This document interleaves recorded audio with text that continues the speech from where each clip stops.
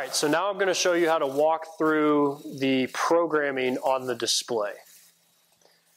So if we take a look at the main screen, when you first power the system up, you're going to come to this screen here. It's going to have the number 1 for manual, number 2 for batch, number 3 for setup, number 4 for grand total. So I'll walk us through each menu, and then I'll show you what you're primarily going to do to start a batch. So if I were to press the number 1, it would take me into manual mode. So what this does for me is this allows me to manually open or close that valve in case you wanted or needed to flow bleach without being in the batch scenario where the PLC tells the valve when to open or close. So right now my valve is in its closed position. I can tell that because we're green and the indicator line is going perpendicular to my pipe. So if I were to hit 1, it will open this valve. So I hit the number 1, the LED turns white while the valve is opening. My position indicator is now in line with my pipe. The LED changes to red. The valve is now open. So if I had this installed in a pipe with my paddle wheel installed in line, I could now flow through, and here at the bottom, it will show me the total amount that I've flowed. We have the option for 2 different units.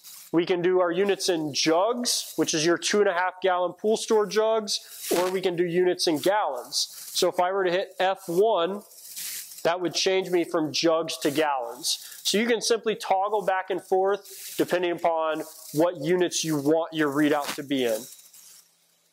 So I'll put it back to jugs. Once you've flowed however much flow you needed, this value will change, and you simply hit F2 to reset. That's it for my manual screen. So I'll go ahead and hit the number 2 button. We'll close our valve back.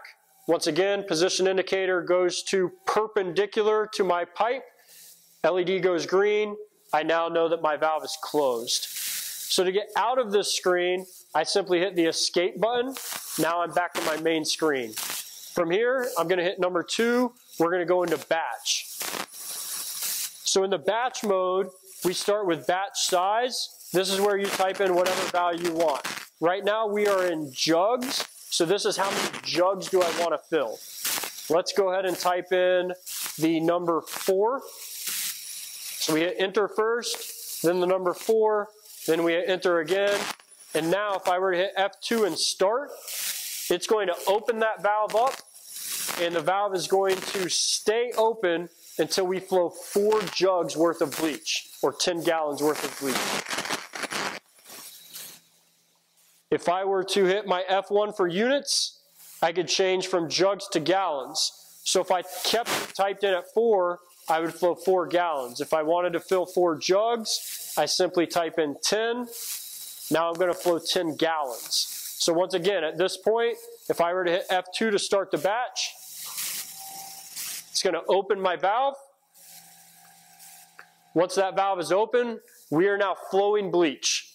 That valve is going to flow until we hit 70% of our 10-gallon batch size, and from there it's going to actuate this valve to a middle position, and then once we get to 10 gallons, we're going to entirely close that valve.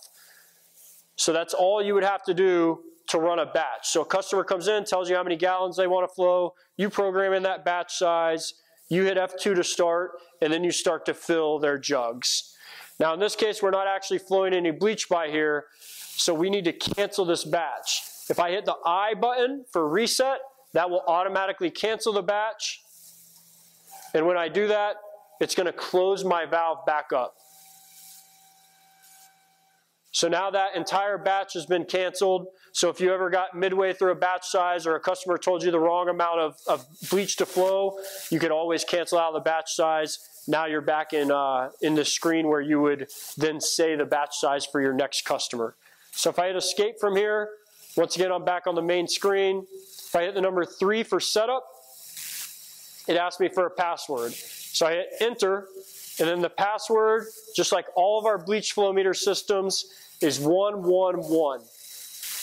Hit enter, And this is where I actually program my values. So K-factor, that's how we calibrate one of these systems. We'll talk about that in a few minutes. And then I have a small, a medium or a middle, and a large batch size. The percentage that you see here is changeable, but these values are at what percentage of batch size do we go to middle position. And these are the recommended values that we have for different batch sizes. So our small batch is 0 to 3 jugs. Our middle batch is 4 to 9 jugs. And our large batch is 10 or more jugs. So that's the difference in at what point we go to the middle position. So again, you can come in here. I hit the right arrow to scroll between my different values. If I want to make a change to something, I hit enter, type in my new value, hit enter again, and now you've changed that parameter.